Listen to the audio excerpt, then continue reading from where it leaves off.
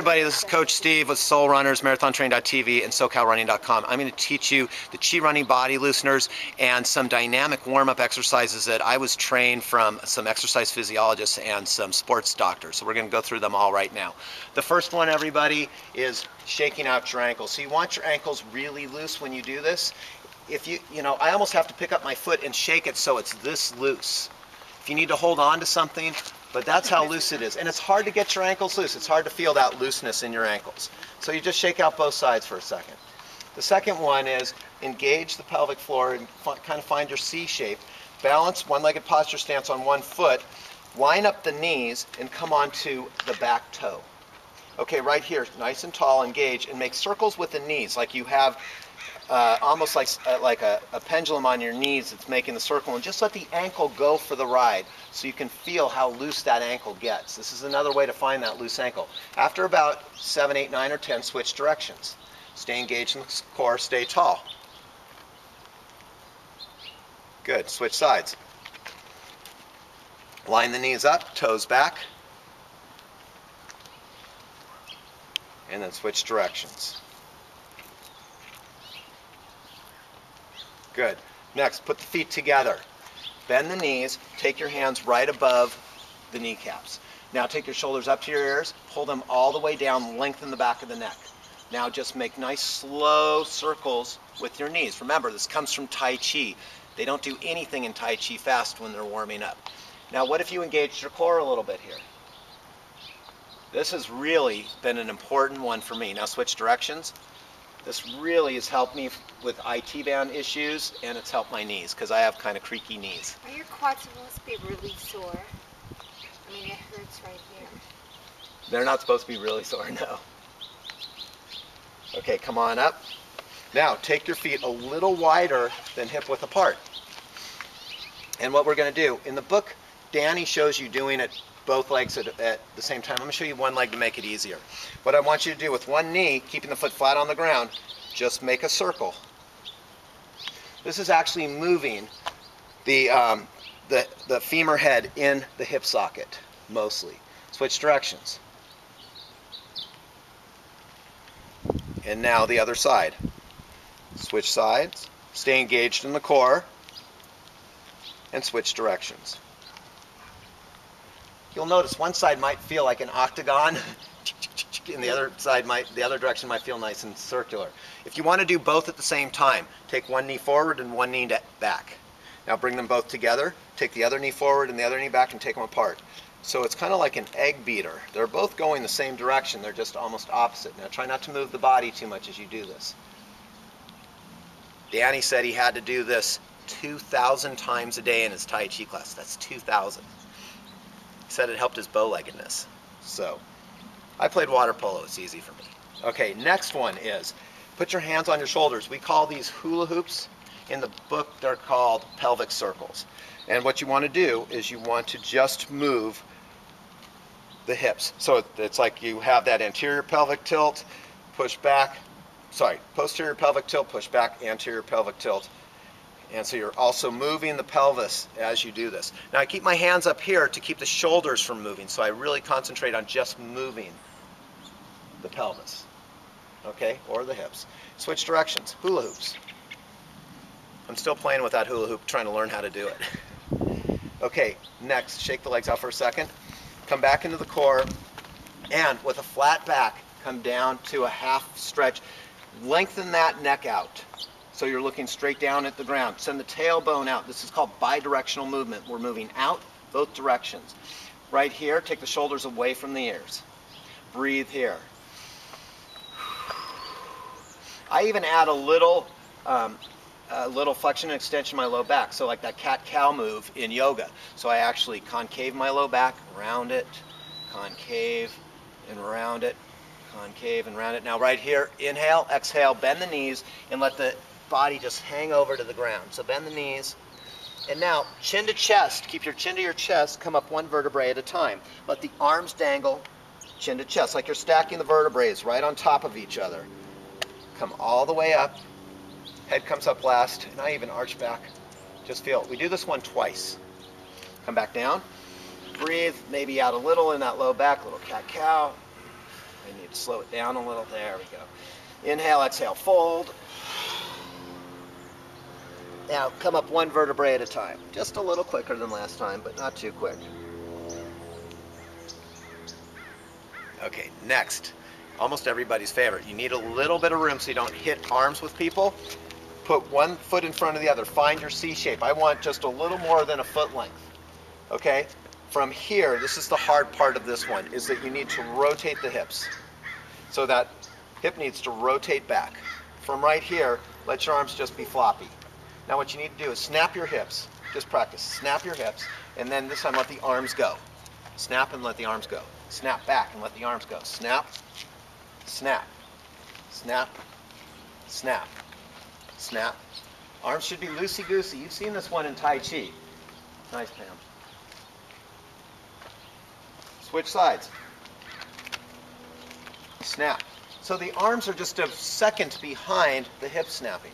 And this is a difficult one to do. How many of you guys have weight on your front foot?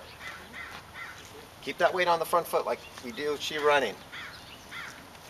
Good. Now step the other foot back. Take your hands to your shoulders. And these are called Shakiras. So for Shakiras, what we're going to practice is that pelvic rotation. Just let that hip draw back. Don't let it swing out. Swing it back, back, back. Notice that my shoulders aren't moving.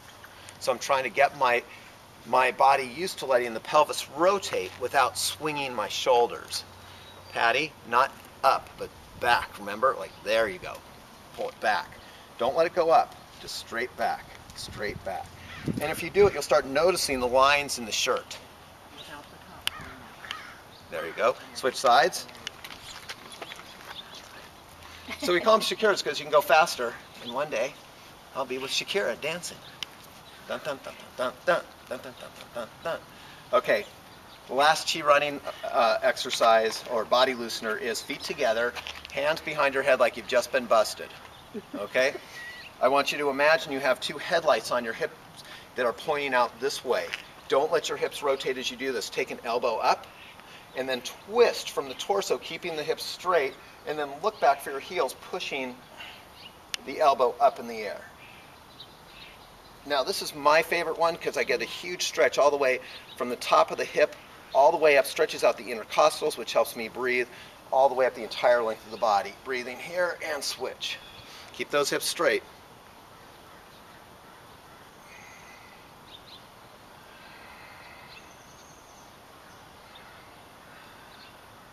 Good.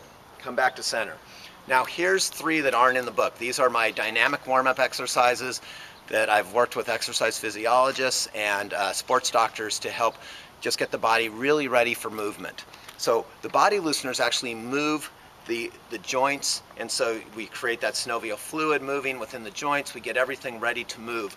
Now what we want to do is warm up the muscles. So the first thing, find your C shape. Pick up a heel, just like we do in ChiRunning. Let the toes hang down. Now all I want you to do is push the leg back and then let it swing in. Push it back, let it swing in. Back, back. And I even use my arms. Back, back, back. 4, 3, 2, 1. Put that foot down. So I do 10 on each side. So we're just practicing getting this foot moving back. Back, back, back, back, back, back, back, back. 3, 2, 1. Both feet down. Now, when you're doing that, what I want you to think about is I want you to think, was your balance coming from your core or was it coming from your foot on the ground? Were you sitting here gripping really tight with this foot, or were you trying to let the core create your balance as you move this back? Okay, so that's the first one. The second one is to protect the knees. We're only going to go as far as a half squat. Feet shoulder width apart. Come down. I want your toes pointed straight for this one. Maybe just out just a little bit if you need to. And come down so you have a 90-degree angle between the knees and the knee joint. And try not to, do not let your knees get in front of your toes. Take your arms out. From right here, we're going to come up 3 inches. As you come up 3 inches, engage those glutes. Squeeze those glutes. Squeeze, let go. Squeeze, let go. Squeeze, let go. Squeeze, let go. Squeeze, let go. Squeeze, let go, 3, 2, 1, all the way up. So what this does is it actually turns the glutes on. The glutes are some of the most important running muscles, gets them firing. A lot of times we go out cold, they're not turned on, and so the muscle spindles don't all fire. You got to get those glutes turned on. All these help the glutes. This is a great one to help people that have IT band issues and warm up that entire side of the leg. This is a balance one and you may fall. I'm going to show you both ways.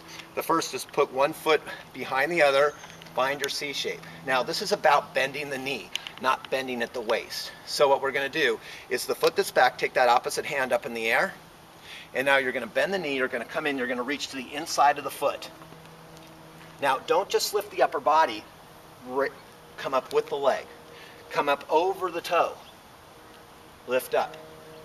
Come across, lift up. Come back, lift up. Come over, lift up. Come across, lift up. We'll do one more set. Back, up, in front, up, across, up. Anyone not feeling that in the legs? You feel it back there. Glutes, hamstrings, IT band area, outside, lateral quadricep, vastus lateralis. From here, I want you to do the advanced way is to try to balance and do it. Up, up, up. Let's switch feet now. Keeping a foot on the ground doesn't take anything away from it, but if you want to add that balance component, you can add that balance component. Let the balance, if you do the balance one, come from the core, not from gripping with your foot. Okay, down, over the toe, across, down, over the toe, across. Let the knee do the work, just don't let it go over the toe, and across. And up. Now let's just do one balancing. Down, over, in the core, and up. The very last one is going to open up the hip flexors. So come into a long lunge. And we're going to use our arm as a driver to create extra extension, which is going to create extra length in these hip flexors, quadriceps, and psoas muscles. So here's what we want to do. Level the pelvis, stay engaged. Keep the knee in line with the ankles. Just let the back knee come down towards the ground, don't touch the ground, and raise the arm at the same time. As you raise it back, do you feel the bigger stretch? Yeah. Okay, come up. Bring the arm down. Ready? 2, 3, 4, 5, 6, 7, 8, 9, last one, 10. Step up, switch sides. Ready? As this knee comes down, the arm goes up. 1, 2, 3, 4, 5, 6, 7, 8, 9, 10. And step up. If you take the extra 5, 6, 7 minutes to do this before, and some of you might notice it raises your heart rate too. So you're getting a little bit of everything before you go out to your run. Now your muscles are ready for movement. So especially first thing early in the morning, this is great to do, but it also stretches and turns on all the muscles. So there's your body looseners and dynamic exercises. Have a great run. See you later.